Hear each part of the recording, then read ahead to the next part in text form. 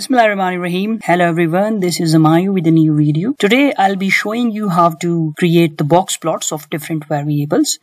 So first of all, if I show my data, you see here in this corner I have some 15 variables of this data and I want box plots for each and every one of them. So how we going to do that?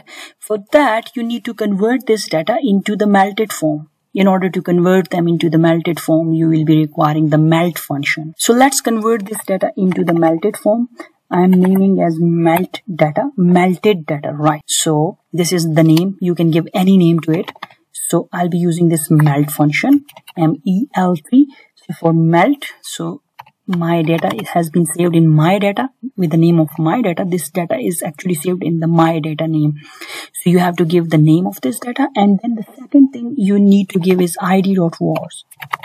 id.wars is equal to now. So you need to give.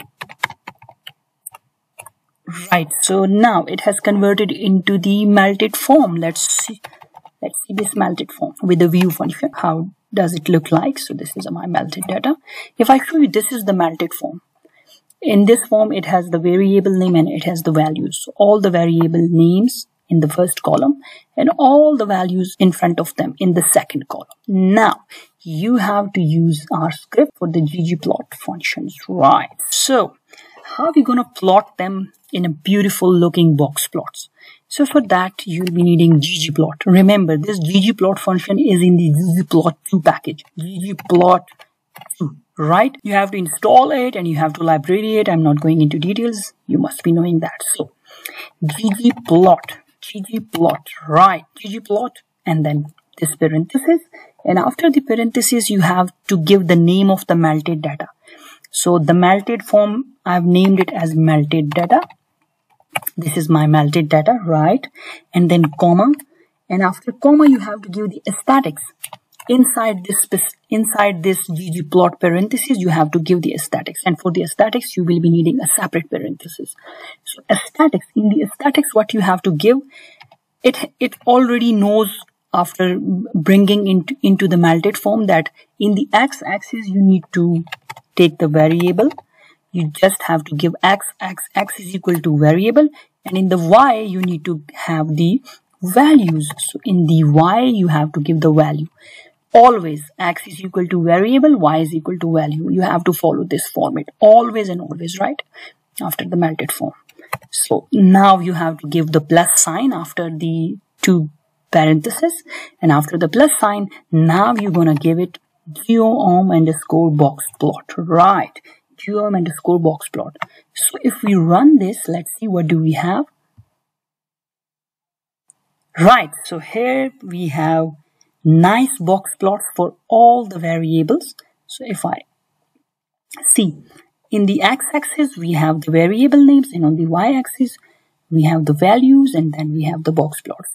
These box plots are very smaller if you see, because most of the values of them are actually falling near to 0, right? So the level, slope and curvature have higher values as well, so they have the larger box plots, and the rest have the smaller box plots. So don't worry about that, right?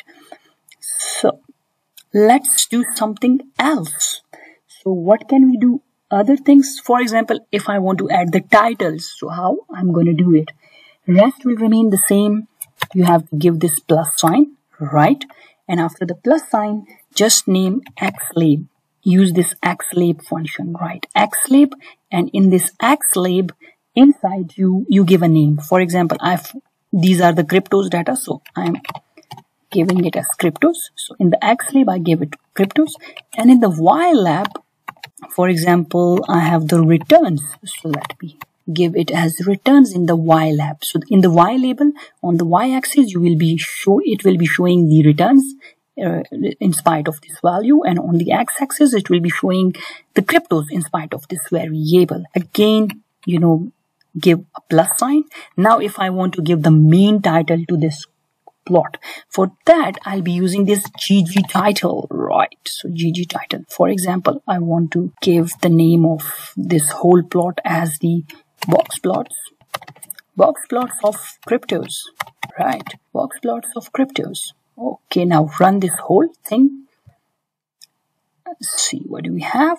See, so if I write now, you know, on the main title is actually box plots of cryptos. On the x-axis I have cryptos, on the y-axis I have returns, right?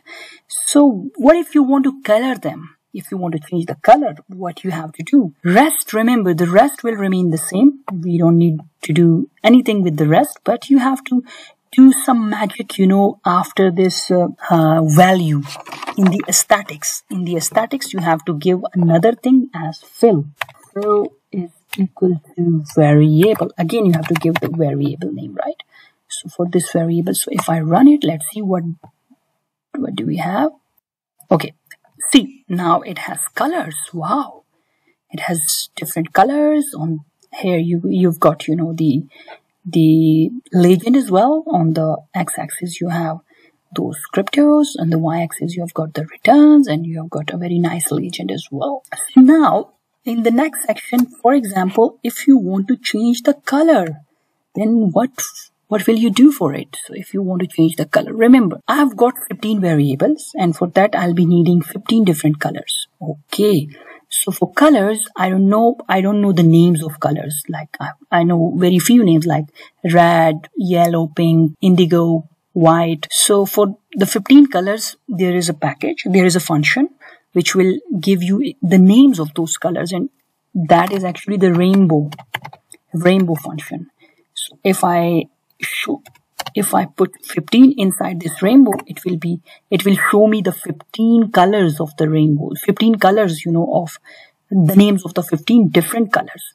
So now I'll be using these names, and I'll create a new variable as color. Color is equal to C of, I'll be using these names. Okay, so now I have to make few changes in it, because I'll be needing commas out, you know, after every single element. Commas, because I always need commas in this vector. So yeah, see, so I have 15 colors now saved in this color variable. Okay, so now if I have those colors, I have to use another argument for the color.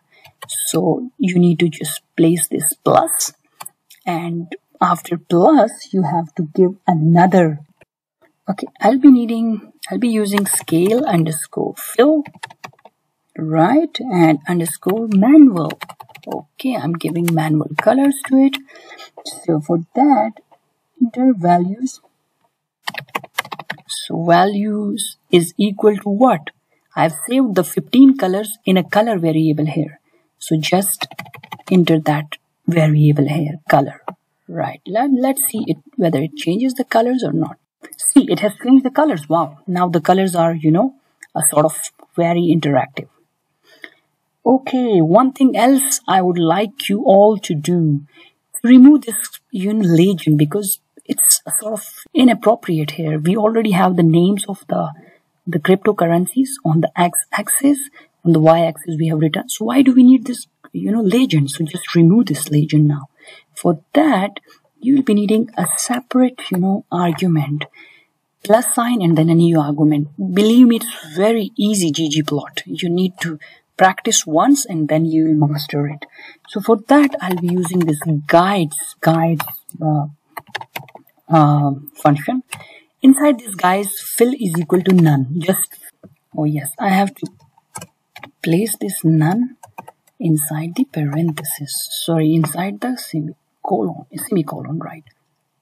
Now it worked. Okay, see, now I don't have the legend, but it looks beautiful now.